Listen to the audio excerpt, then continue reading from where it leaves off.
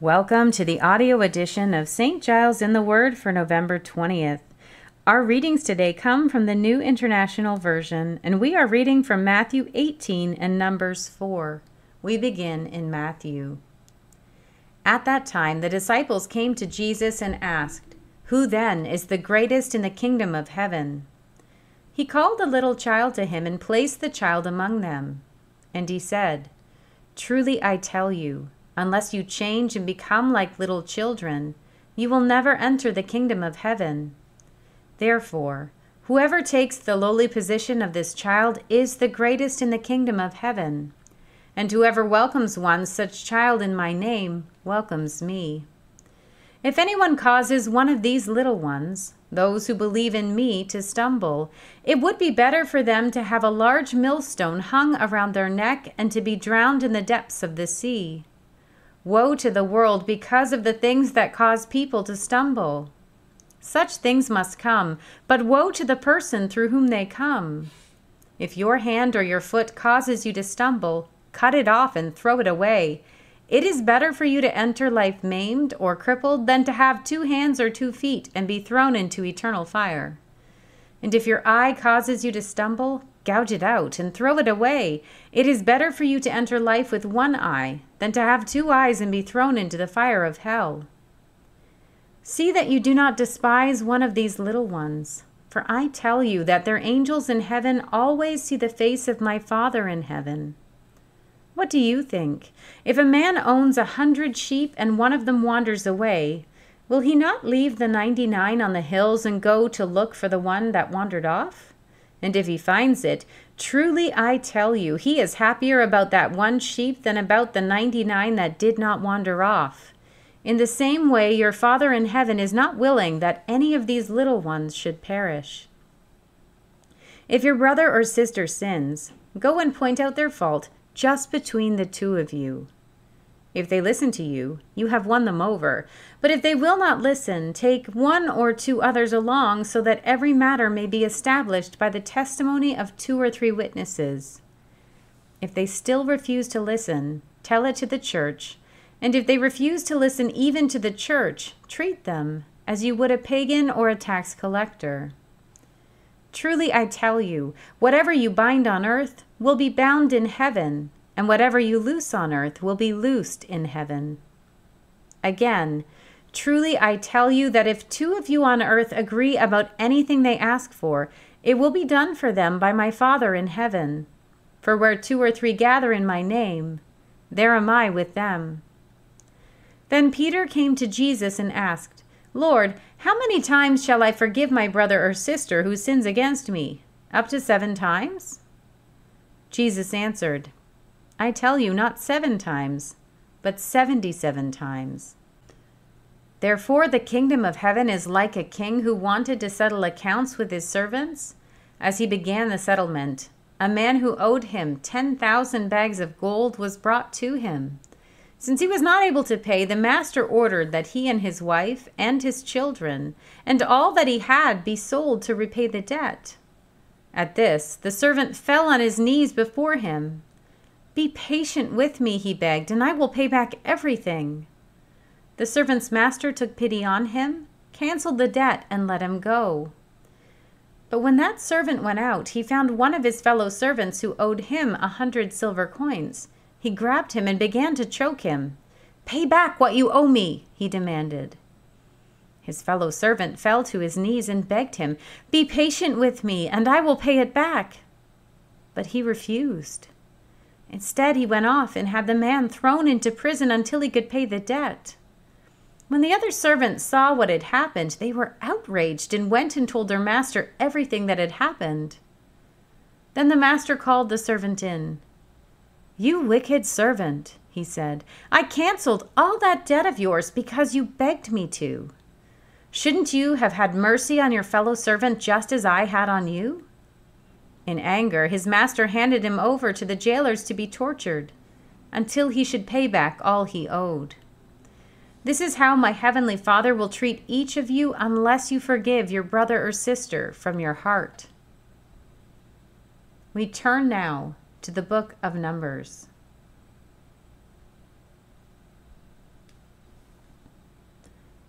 The Lord said to Moses and Aaron, "Take a census of the Kohathite branch of the Levites by their clans and families. Count all the men from 30 to 50 years of age who come to serve in the work at the tent of meeting. This is the work of the Kohathites at the tent of meeting, the care of the most holy things. When the camp is to move, Aaron and his sons are to go in and take down the shielding curtain and put it over the ark of the covenant law. Then they are to cover the curtain with a durable leather, spread a cloth of solid blue over that, and put the poles in place. Over the table of the presence they are to spread a blue cloth and put it on the plates, dishes, and bowls, and the jars for drink offerings. The bread that is continually there is to remain on it. They are to spread a scarlet cloth over them, cover that with the durable leather, and put the poles in place. They are to take a blue cloth and cover the lampstand that is for light, together with its lamps, its wick trimmers and trays, and all its jars for the olive oil used to supply it. Then they are to wrap it and all its accessories in a covering of the durable leather and put it on a carrying frame. Over the gold altar they are to spread a blue cloth and cover that with the durable leather and put the poles in place. They are to take all the articles used for ministering in the sanctuary, wrap them in a blue cloth, cover that with the durable leather, and put them on a carrying frame. They are to remove the ashes from the bronze altar and spread a purple cloth over it. Then they are to place on it all the utensils used for ministering at the altar, including the fire pans, meat forks, shovels, and sprinkling bowls. Over it they are to spread a covering of the durable leather and put the poles in place. After Aaron and his sons have finished covering the holy furnishings and all the holy articles, and when the camp is ready to move, only then are the Kohathites to come and do the carrying. But they must not touch the holy things or they will die. The Kohathites are to carry those things that are in the tent of meeting. Eleazar, son of Aaron the priest, is to have charge of the oil for the light, the fragrant incense, the regular grain offering, and the anointing oil. He is to be in charge of the entire tabernacle and everything in it, including its holy furnishings and articles. The Lord said to Moses and Aaron, "See that the Kohathite tribal clans are not destroyed from among the Levites, so that they may live and not die when they come near the most holy things. Do this for them. Aaron and his sons are to go into the sanctuary and assign to each man his work and what he is to carry. But the Kohathites must not go in to look at the holy things even for a moment, or they will die." The Lord said to Moses, "Take a census also of the Gershonites by their families and clans. Count all the men from 30 to 50 years of age who come to serve in the work at the tent of meeting. This is the service of the Gershonite clans in their carrying and their other work. They are to carry the curtains of the tabernacle, that is, the tent of meeting, its covering and its outer covering of durable leather, the curtains for the entrance to the tent of meeting, the curtains of the courtyard surrounding the tabernacle and altar, the curtain for the entrance to the courtyard, the ropes, and all the equipment used in the service of the tent. The Gershonites are to do all that needs to be done with these things. All their service, whether carrying or doing other work, is to be done under the direction of Aaron and his sons. You shall assign to them as their responsibility all they are to carry. This is the service of the Gershonite clans at the tent of meeting. Their duties are to be under the direction of Ithamar, son of Aaron the priest. Count the Merarites by their clans and families. Count all the men from 30 to 50 years of age who come to serve in the work at the tent of meeting.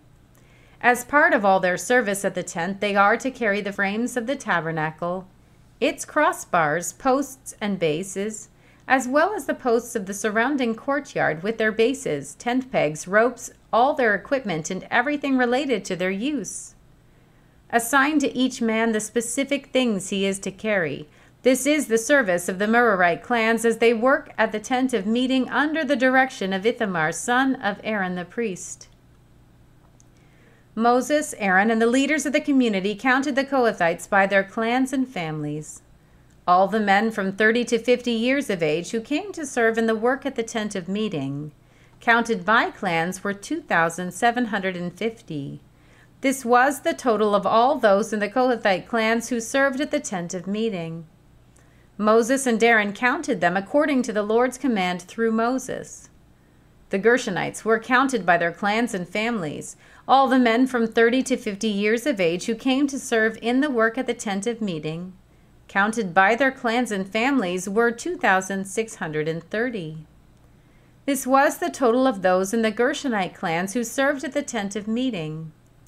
Moses and Aaron counted them according to the Lord's command. The Merarites were counted by their clans and families. All the men from 30 to 50 years of age who came to serve in the work at the tent of meeting, counted by their clans, were 3,200. This was the total of those in the Merarite clans. Moses and Aaron counted them according to the Lord's command through Moses. So Moses, Aaron, and the leaders of Israel counted all the Levites by their clans and families. All the men from 30 to 50 years of age who came to do the work of serving and carrying the tent of meeting numbered 8,580. At the Lord's command through Moses, each was assigned his work and told what to carry. Thus they were counted, as the Lord commanded Moses. Here ends our reading for today.